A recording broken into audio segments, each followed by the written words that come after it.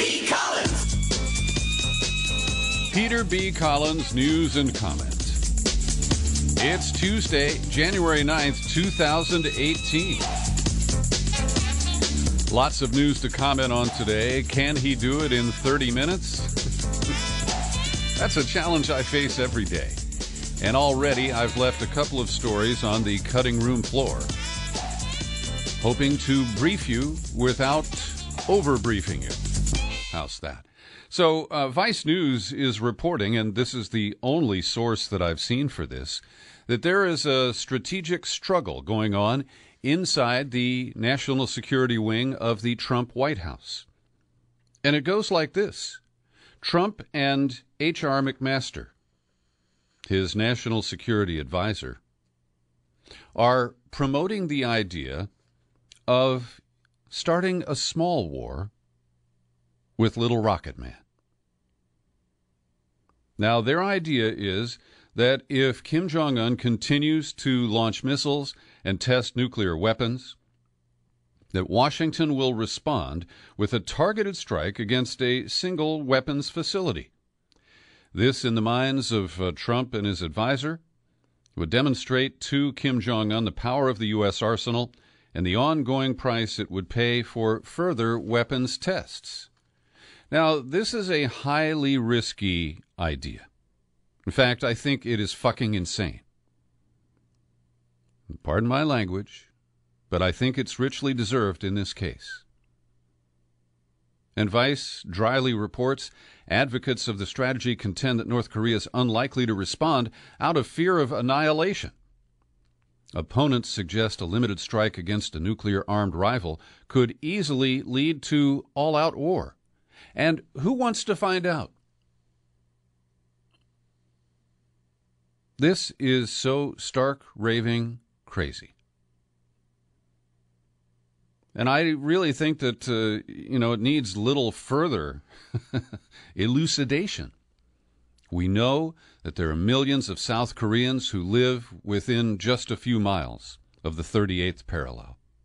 And without resorting to nuclear weapons, North Korea could launch a nasty assault on South Korea and kill millions of people in a very short period of time. And the idea that the United States could just selectively target one or a handful of military facilities in North Korea and get away with an attack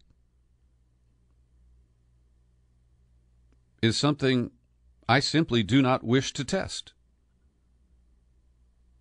Because Trump is saying, I am a crazier son of a bitch than Kim Jong-un is. Now, what we don't know is how many North Koreans Kim Jong-un is willing to sacrifice. It appears that there is no limit to a number like that.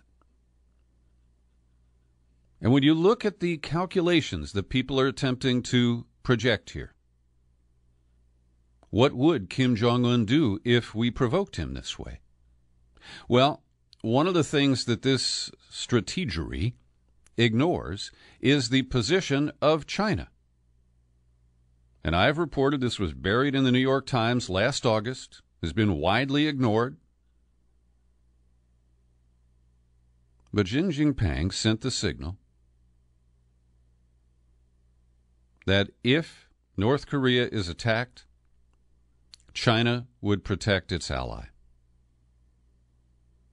Now, it gets a little murky because they also said that if North Korea provokes this, that China will remain neutral. But frankly, I don't think that China would countenance a U.S. military attack on North Korea in any way, shape, or form.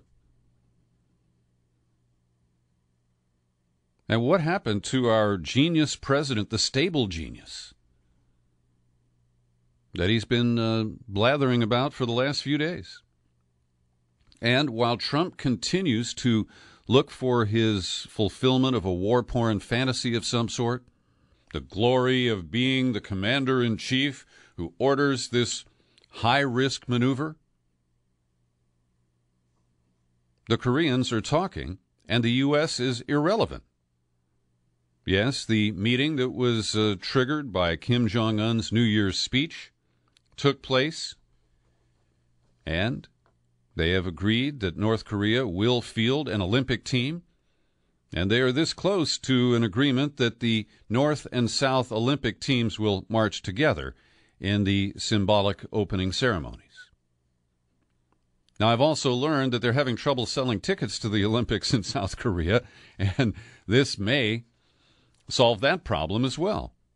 In a joint statement, both Koreas also said that they would hold more high-level discussions, promote exchanges in various fields, including dialogue between their militaries to ease tensions and to foster national reconciliation and solidarity. Take that, Trump.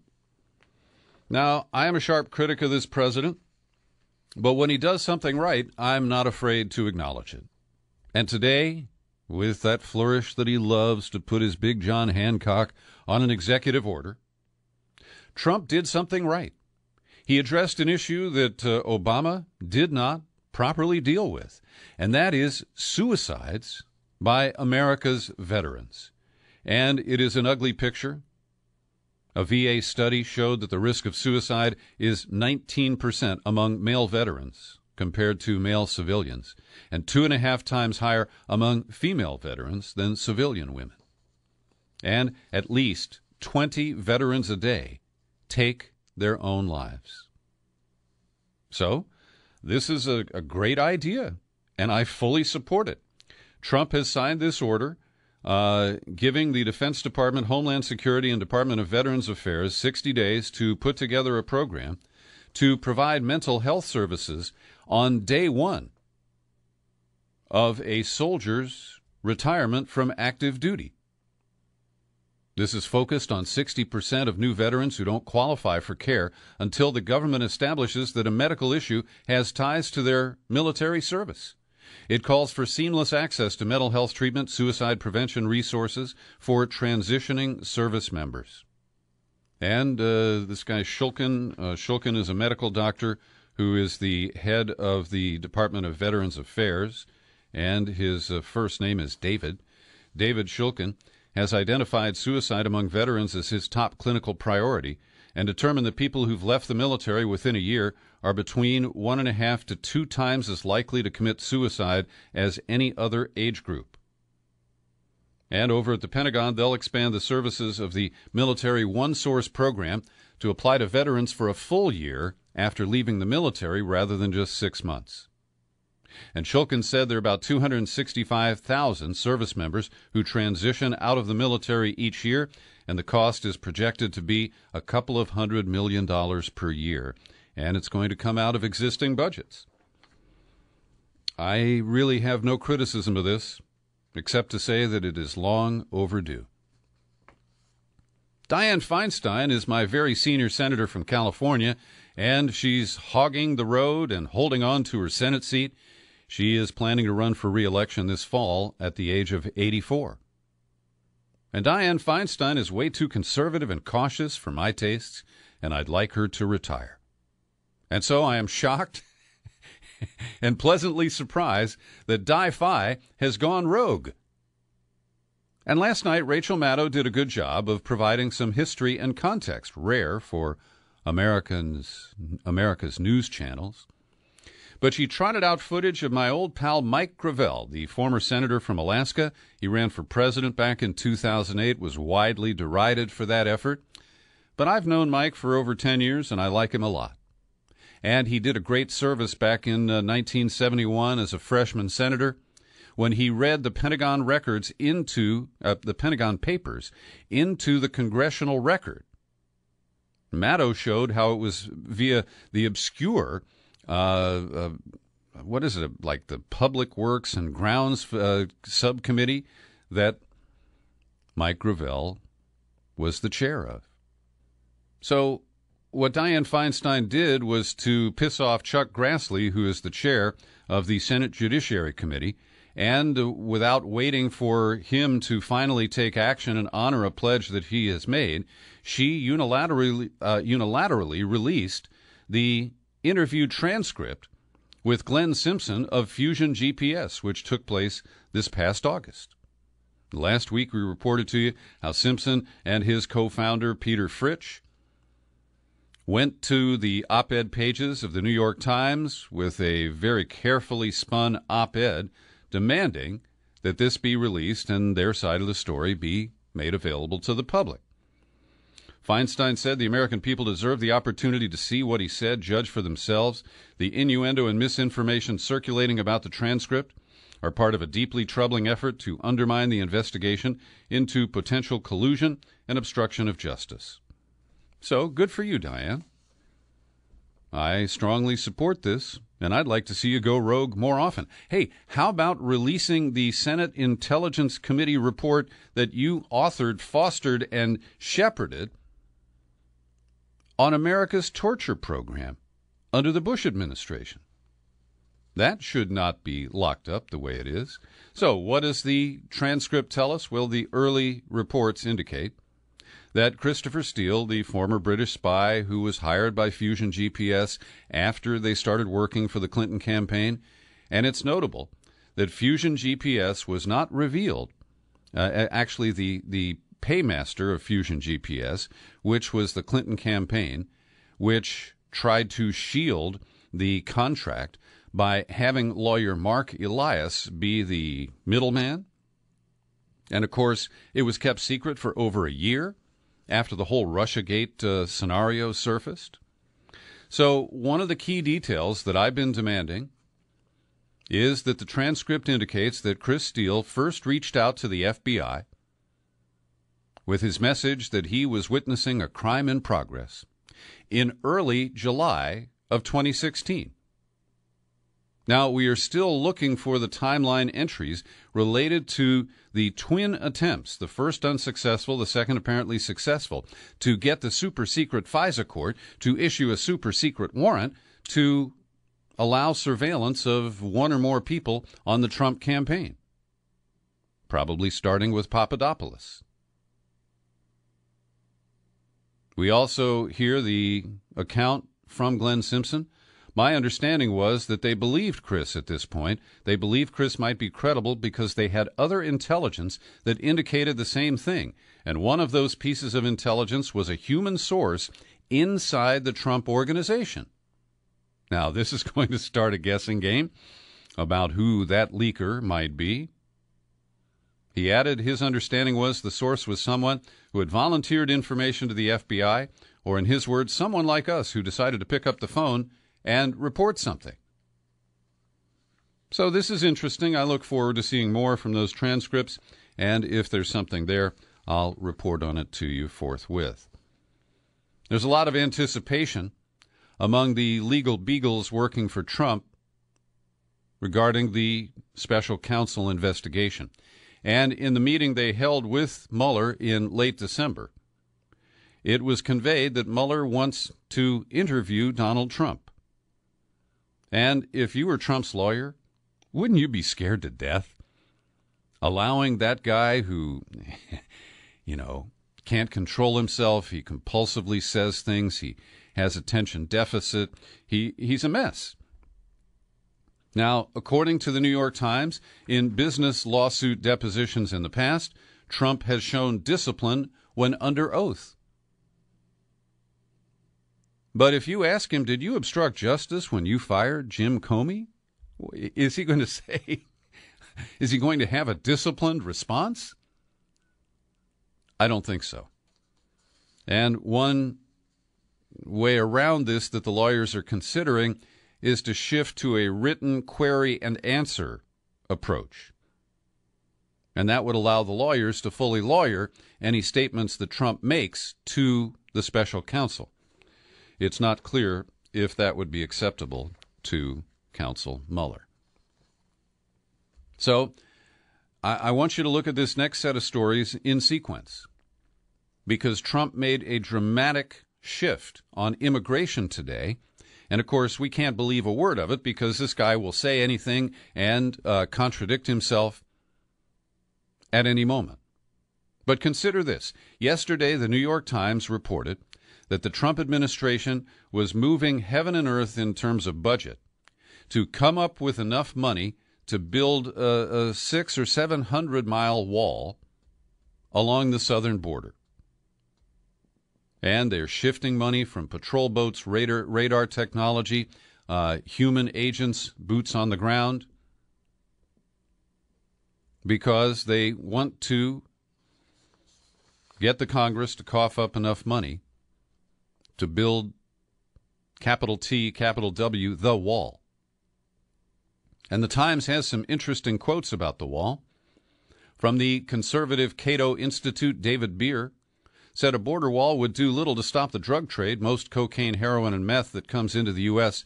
come through legal ports of entry. Nor would a wall stop illegal immigration. Data from the Department of Homeland Security shows that most undocumented immigrants now simply overstay legally obtained short-term visas. Yes, they come in through the airports. They do not swim the Rio Grande. But the fantasy of the wall is something that Trump shares with his restive base. And they want to try to build at least 74 miles of a border wall for about $1.6 billion, just to show that Trump was really serious. But today, everything's different, and our stable genius president presided over an extended meeting with congressional Republicans and Democrats.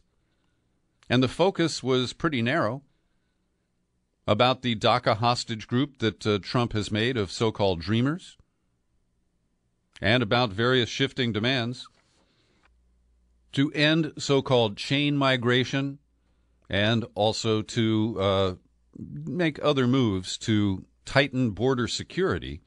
But Trump did not mention the wall in the quotes that are being served up by the New York Times from this, what appears to be a remarkable meeting. Now, again, I caution that anything Trump says cannot be believed. But he says he supports a two-phased approach that would first codify the protections created under DACA and then address other issues. And Democrats are insisting that the program be part of any long-term agreement to fund the government beyond January 19th. But Trump appears to be upping the ante here and encouraging the elected officials to take on a much bigger bite. We'll see where all that goes. Every day I pause for a second and thank the people who support my work here at the Peter B. Collins Podcast with your subscriptions. And January is the month when a lot of annual subscriptions renew. And I'm seeing a wave of people who are canceling their annual subscriptions. And I don't feel, I don't try to drum up any guilt or bad feeling. I appreciate that people have been subscribers. But 3 annual subscribers canceled their renewals on January the 7th. And that leaves room for you, my friend, who's been listening for a while. You got a little money in the bank, and you've always wanted to support the Peter B. Collins Podcast. Well, I'd like you to step up and replace these individuals who, for whatever reason, have moved on. And I also want to thank stalwarts like Joe Carson, Susan Gavet, Tim McKay. They send me $5 or $10 every month, and they've been doing it for a long time, and I really appreciate it. If you'd like to get involved and support the podcast, visit peterbcollins.com, find the menu tab, click on that, then click on Become a Subscriber. It takes you to the sign-up page, and boom, in just a minute or two, you can set up a monthly PayPal contribution. And if you're allergic to PayPal, I understand. You can write me a letter. You can send me a check, money order, or cash. No coins, please. My mailing address is Box 15660, San Rafael, California, 94915. I'll repeat that for you. Box 150660, San Rafael, California, 94915. Now, during the campaign in 2016, in a very ugly series of comments and tweets, Donald Trump inserted himself in the case here in San Francisco, the tragic waterfront death of Kate Steinle, and an undocumented immigrant who has various names. The most commonly used is Jose Inez Garcia Zarate. Well, he was charged with murder, manslaughter, felon in possession of a weapon, And the only charge the jury convicted him on was the last one, felony in possession of a felon in possession of a weapon. Despite that, federal prosecutors, probably at the behest of justice in Washington, have really entered a double jeopardy attempt. And they have charged Garcia Zarate with being a felon in possession of a weapon. And also they are trying him on a federal warrant out of Texas, alleging a probation violation. Now, last week, the state court that convicted Garcia Zarate on the single count released him to federal custody to face these charges. And if these charges weren't there, they would have released him to federal custody for the purpose of deportation.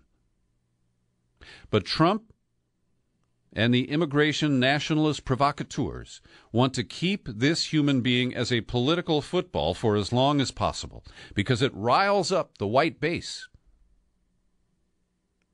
And fortunately, Tony Serra, the legendary San Francisco defense lawyer who I've known for over 20 years, has stepped up to represent Garcia Zarate in this federal case. And he is bringing a motion to dismiss on the basis of double jeopardy. And if you recall, when this first surfaced, I consulted an attorney and said, gosh, isn't this double jeopardy? And he said, no, it's simply a federal prosecution on a similar charge. But Serra maintains that he can get this dismissed if he's able to prove that federal authorities and the San Francisco prosecutors colluded. Did the feds aid and abet in the state prosecution? Were they in the background directing strategy and trial tactics?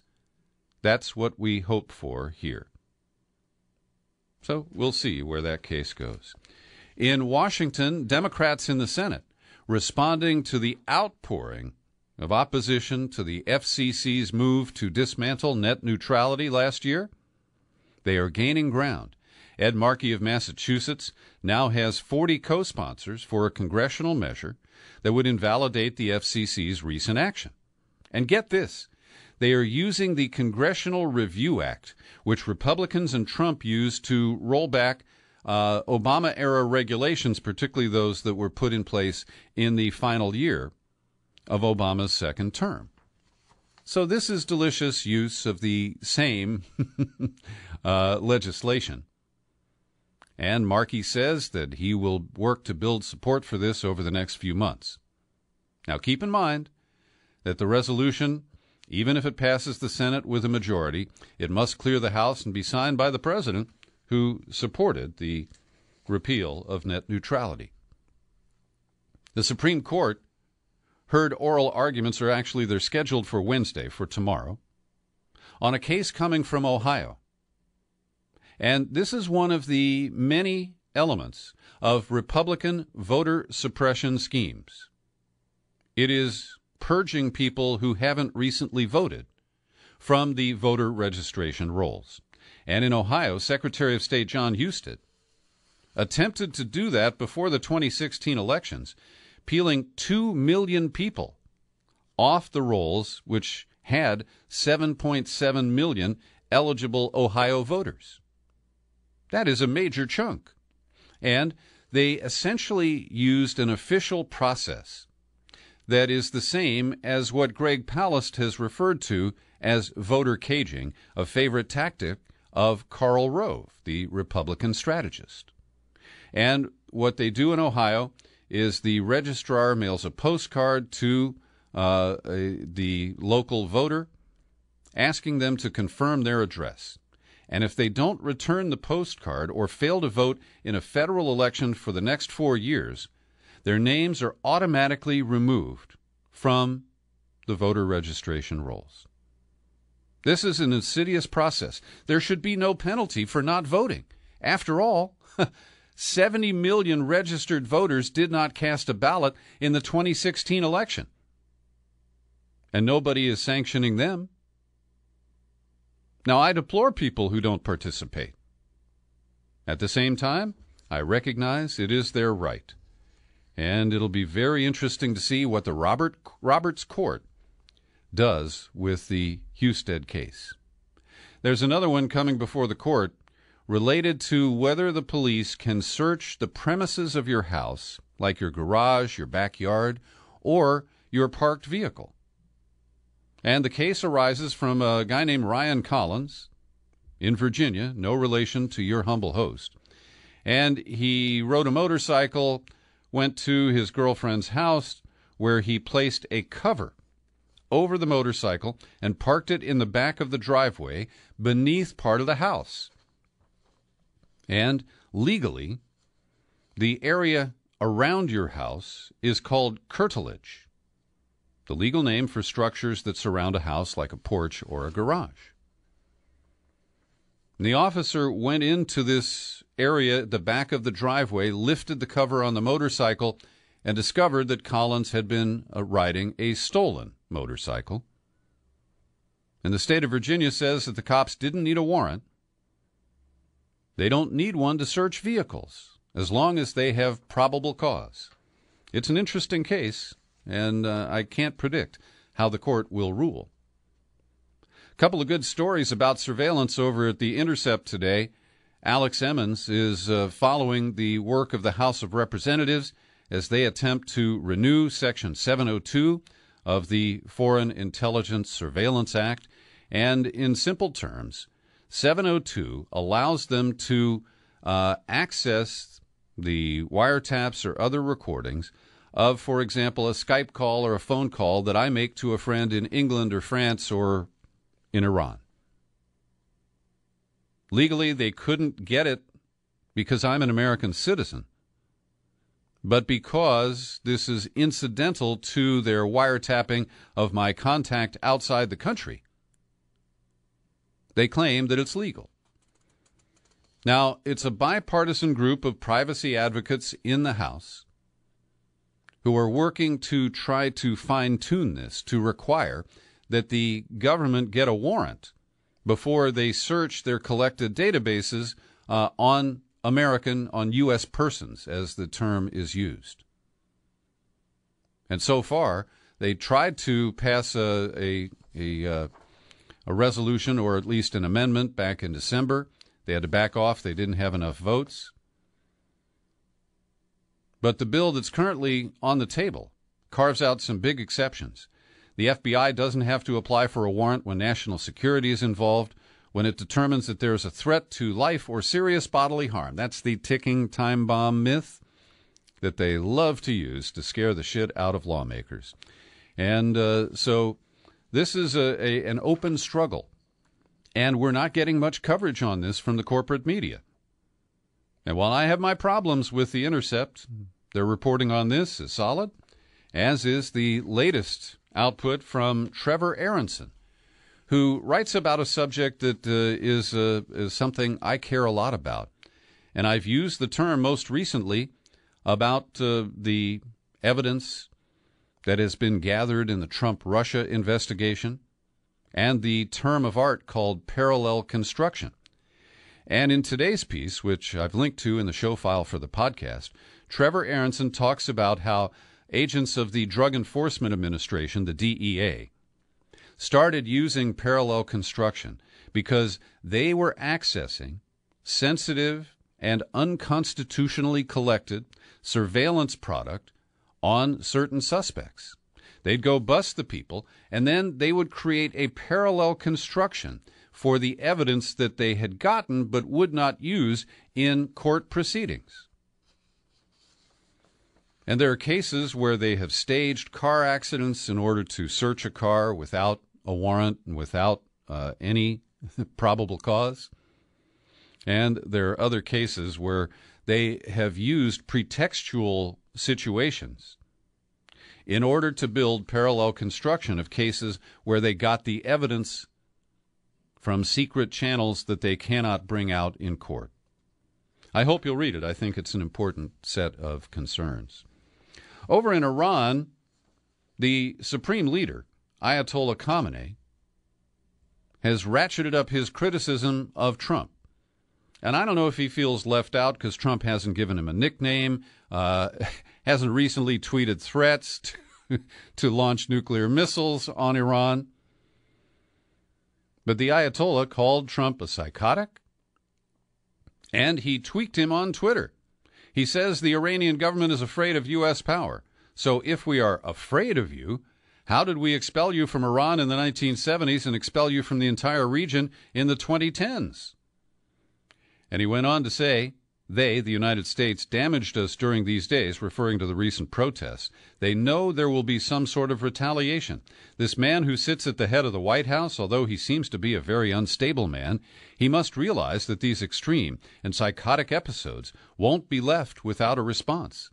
Now, at least 21 people have died in the protests. The number of people arrested officially is estimated at 1,000, unofficially closer to 4,000. But get this, the elected prime minister, actually president of Iran, Hassan Rouhani, has a very different take. He lashed out at his hardline opponents, saying the protesters were not just objecting to the weak economy, but also to widespread corruption, the clerical government's restrictive policies on personal conduct and freedoms. Rouhani said one cannot force one's lifestyle on future generations. The problem is that we want 2 generations after us to live the way we like them to. He went on, some imagine that the people only want money and a good economy, but will someone accept a considerable amount of money per year when, for instance, the cyber network would be completely blocked? Is freedom in the life of the people purchasable with money? Why do some give the wrong reasons? This is an insult to the people. Those are very different perspectives. And finally today, since Sunday night's Golden Globes, there has been a wave of commentary from Democrats, progressives, and the American left in general about whether Oprah Winfrey would make a great candidate for president in 2020. And I view this as identity politics in extremis. And it's a distraction for the Democrats that wasn't caused by a Trump tweet. This one is self-inflicted. So over at the New York Times, Alexander Burns and Amy Chozick note that while Winfrey has disavowed any ambition to be a candidate in the past, she has not ruled it out since the speech at the Golden Globes. Obama's brain, David Axelrod, said after the obligatory praise of Oprah, would she want to submit herself to the unforgiving, relentless, and sometimes absurd process of running for president? Will there be a hunger in 2020 for someone with experience in government after Trump? And Democratic strategist Rebecca Katz, described as a progressive, says beating Trump isn't just about finding the right candidate. We have to show what we stand for, other than we all get a car. What will an Oprah presidency look like? And more serious commentary in an op-ed at The Guardian by Brianna Joy Gray. She cites that people like Sarah Silverman, Asif Manvi, Joyanne Reid, and Sean King have all tweeted their support for Oprah 2020. And then she says the enthusiasm around the mere specter of Oprah's presidency reveals an uncomfortable truth about the hypocrisy of Democrats. All the talk of competency during the 2016 election, qualifications, are mere pretexts for their choice of candidate. In the build-up to and aftershock from the 2016 election, the loudest and most consistent protest heard from Clinton supporters was, "But she's the most qualified." Despite having a longer record of public service, Senator Sanders was deemed less and by some insufficiently qualified to run for president. In fact, Sanders' candidacy arguably took its biggest hit when he suggested that Clinton's history of poor political judgments, like her vote for the Iraq War, disqualified her for the presidency. Hillary's qualifications were considered so unassailable that to challenge them was considered de facto sexism by many. And she goes on to say, like many who have endorsed Oprah, I share the view that ideology and judgment should play a greater role in our choice of leadership than mere political experience. Presidents have an incredible influence over our political imagination. They teach us what is possible and have the power to expand or limit our political expectations. For this reason, I voted for the candidate who advocated Medicare for all over the one who preached that single-payer would never, ever come to pass. But ideology is not identity. An identity, whether based in race, gender, or celebrity, is not enough. And she closes by saying, anyone who pretends to know that Oprah is qualified based on her public persona alone is all talk and no show. And from a Facebook thread that was posted by a university professor I know, who wrote, my timeline is split 50-50 between those who think Oprah should run and those who think it's ridiculous. So here are a couple of just selected comments from her Facebook friends. Laurel says, what I want, a candidate may not run for POTUS without first serving the public in at least one prior elected role. Somebody else mentions the frequent photographs that we are seeing these days of Oprah with Harvey Weinstein. Here's April. My kids need to perform a certain amount of community service volunteer hours to graduate high school. You'd think running for president would require a little more public service than a high school diploma. Skip says to the comment of the poster that she's on the fence, you're not the only one. Edward says, I feel similarly conflicted. Jessica says, I'd like to see her lend her voice to a good candidate but not run herself. David says, yes, I love Oprah too, but no, we don't need another billionaire celebrity with no record of public service or any evidence of an understanding of what it takes to legislate and govern. Angela says, what exactly shows she has qualifications for the kind of policy and strategy work that we need for an effective president? Okay. Let's see. Carol with a K. She knows how to govern. Governing is essentially management. Business people have been running for public office since the Founding Fathers' time. It would be great to have someone progressive in politics who isn't entrenched in D.C. politics. And then Sarah says, yeah, and business people are pretty trash at government. Elizabeth, I'm 100% on the fence as well. Doug, 2 words, Jenny McCarthy. 2 more words, Dr. Phil. And another 2 words, Dr. Oz. I have no comment, except to say, Nopra 2020. Thanks for listening to my daily news and comment podcast. It's free, and you're free to share it with everybody. It's posted on YouTube. Did you know? Happy trails to you until we meet again. Happy trails to you. Keep smiling.